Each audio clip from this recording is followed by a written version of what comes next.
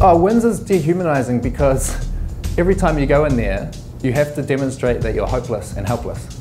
That's how you get your money. You go in, you say, I'm still useless, can I please have the money now?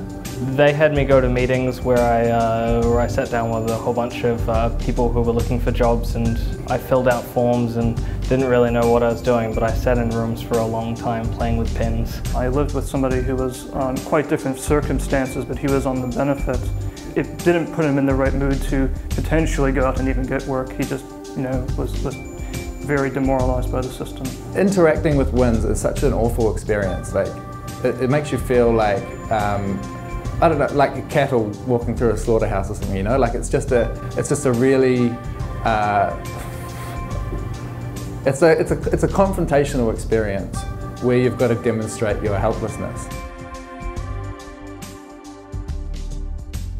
I think I would have been a lot less concerned with my basic survival, so I would have been more interested in seeing where I fit into the world and how the world relates back to me, as opposed to just me getting my next income so that I can pay rent, get food, etc.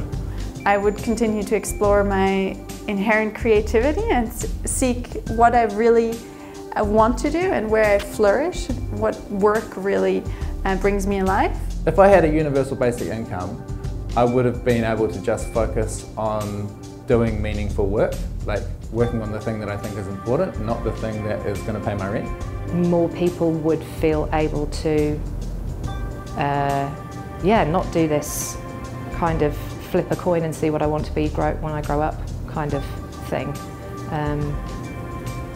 which I think is a tragic waste of talent. But I think having a universal basic income would have allowed me to be a little more creative with my education potentially, and to have potentially not even gone to university to begin with and gotten some work experience first.